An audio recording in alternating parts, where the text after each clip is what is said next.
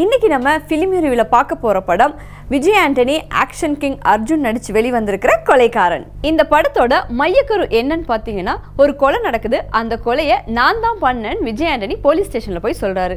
அங்க action king Arjun இவர் தான் பண்ணியிருப்பாரா இல்லையான்னு ஒரு சந்தேகம் வருது.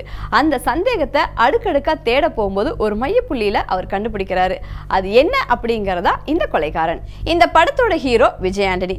விஜய் ஆண்டனிக்கு மினிமம் கேரண்டி நம்ம தமிழ் சினிமால எப்பவுமே இருக்கு. அவருக்குன்னு ஒரு ஃபேஸ் வேல்யூவும் இருக்கு. பிச்சைக்காரனுக்கு அப்புறம் சில படங்கள் ஃபிளாப் ஆனா கூட இந்த கொலைகாரன் ரொம்ப நல்ல கதையாகவும் செலக்ட் பண்ணியிருக்காரு. டைரக்டர் விஜய் ஆண்டனி ரொம்ப சூப்பராகவும் யூஸ் பண்ணியிருக்காரு இந்த படத்தில். தொடர்ந்து விஜய் ஆண்டனி இந்த மாதிரி கதைகள் தேர்வு செஞ்சு இதை விட பெட்டரான கதைகள் கூட தேர்வு செஞ்சால் தமிழ் சினிமாவில் அவர் டாப்பில் போகிறதுக்கு ஒரு சான்சஸ் இருக்குது. பொதுவாகவே ஒரு ஹீரோவோட வேல்யூ காட்டணும்னா அதுக்கு ஈக்குவலான இன்னொரு வேல்யூ இருக்கக்கூடிய கேரக்டர் கண்டிப்பாக அந்த மூவியில் இருக்கணும். நிறைய ஹிட்டான படங்கள் எல்லாமே அப்படித்தான். ஸோ கொலைகாரன் படத்தில் விஜய் ஆண்டனிக்கு அதே ஈக்குவல் கேரக்டர் அர்ஜுன் பண்ணியிருக்காரு. படம் பார்க்குற எல்லாருக்குமே இந்த படத்தோட அடுத்தடுத்த நாட்டை தேடி பார்க்க வைக்கிற அளவுக்கு அர்ஜுனுடைய கேரக்டர் இதில் சூப்பராக இருந்திருக்கு. இன்னும் சொல்ல போனால் ஆக்ஷன் ஹீரோவாக தேசப்பற்றுள்ள நிறைய படங்கள் நமக்கு கொடுத்தாலும் சமீப காலத்தில் ஒரு புதிய அவதாரம் எடுத்தார். அது கடல், இரும்பு திரை, நிபுணன், இப்படி எல்லா படத்துலையுமே தன்னை ப்ரூவ் பண்ணிட்டு வந்துட்டார். அதை விட ஒரு படி மேலே இந்த கொலைகாரனில் அவருடைய கேரக்டரை சூப்பராகவே பண்ணியிருக்காரு.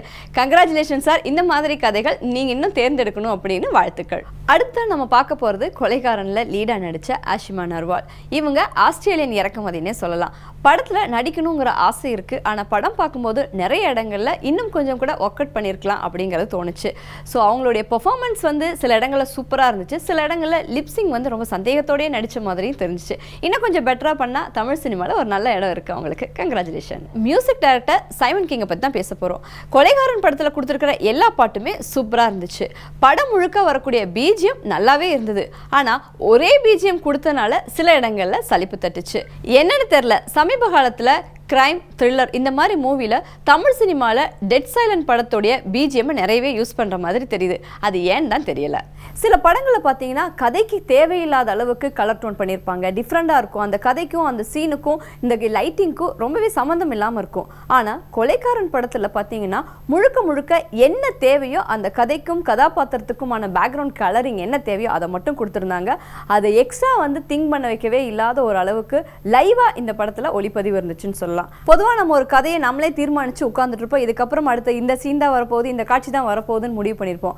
ஆனால் கொலைகாரன் படத்தில் எடிட்டிங்கை கத்திரிக்கோல டக் டக்குன்னு கட் பண்ணியிருக்காங்க அப்படின்னு தான் சொல்லணும். ஏன்னா நம்ம முடிவு பண்ணுறதுக்கு முன்னாடி அடுத்த காட்சி வந்துடுது. ஸோ ஒரு த்ரில்லிங் மூடோடையே நம்ம இந்த படத்தை பார்க்க வச்சிருக்கு. ஸோ எடிட்டிங் சூப்பராக இருந்துச்சு அப்படின்னு கண்டிப்பாக சொல்லியே ஆகணும். அடுத்த நம்ம பார்க்க போகிறது கொலைகாரன் படத்தோட டைரக்டர் ஆண்ட்ரூ லூயிஸ். இவருக்கு இது 2வது படம். இந்த மாதிரி ஒரு சூப்பரான வித்தியாசமான கதைக்கரு கொண்ட படத்தை செலக்ட் பண்ணணும்னா அதுக்கு ஒரு தனி கட்ஸே வேணும். அதுக்கு அவருக்கு வாழ்த்துக்கள் சொல்லியே ஆகணும். 2008 வெளிவந்த ஜாப்பனீஸ் மூவி சஸ்பெக்ட் எக்ஸ். இந்த படம் எல்லாருமே பார்த்துருப்பீங்க. பார்க்காதவங்க மலையாளத்தில் திருஷ்யம் தெரிஞ்சிருக்கும். அதுவும் பார்க்கலைன்னா நம்ம தமிழ் பாபநாசத்தை பார்த்துருப்பீங்க. ஸோ இது 4வது படமாக கொலைகாரன் இருந்தால் கூட அந்த படத்துடைய தழுவல் இதில் எதுவுமே வரக்கூடாது அப்படிங்கிறதுக்காக இந்த படத்தில் நிறைய மெனக்கடல் இருக்குது. திரைக்கதை வசனத்தில் இன்னும் கொஞ்சம் கூட கவனம் செலுத்தி இருக்கலாம். இதனுடைய எண்டு, கதையுடைய கருவனுடைய எண்டு எந்த அளவுக்கு சிலருக்கு பிடிச்சிருக்கும் அப்படிங்கிறது ஒரு சின்ன கேள்விக்குறி தான். மொத்தத்தில் இந்த படம் எப்படி இருக்கு அப்படின்னா, சஸ்பெக்ட் எக்ஸ், திருஷ்யம், பாபநாசம் இந்த படம் எல்லாம் நீங்கள் பார்த்துட்டீங்க அப்படின்னா தைரியமாக கொலைகாரனில் ஒரு தடவை உட்காந்து பார்க்கலாம். இல்லை ஒரு த்ரில்லரான மூவி பார்க்கணும் அப்படின்னு சொன்னால் இது எதையுமே மண்டையில் ஏற்றாமல் ஜாலியாக போய் படம் பார்த்துட்டு வரலாம். இந்த கொலைகாரன் படத்தோட ரிவ்யூ உங்களுக்கு பிடிச்சிருந்துன்னா லைக் பண்ணுங்கள், ஷேர் பண்ணுங்கள், உங்களுடைய வேல்யூவான கமெண்ட்ஸை இதில் போடுங்க.